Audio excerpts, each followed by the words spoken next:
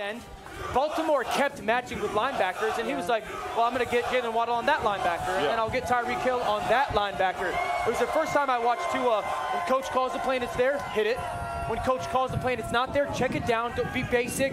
And then when the defense wins the rep, go above the X's and O's and be a playmaker. Big time coming out performance by both guys. Yeah, it's a combination of the brilliance of the offensive play calling and then the players he had to work with who are unique and rare. I mean, I was watching Jaylen Waddle and Tyreek Hill on the field together and thinking to myself, have I ever seen this combination of speed before in the NFL? So I went outside the NFL, in our group text, and I mentioned that it actually reminded me a little bit of Steph Curry and Klay Thompson. Maybe they can be the NFL Splash Brothers. You know? Thanks for watching ESPN on YouTube. For live streaming sports and premium content, subscribe to ESPN+.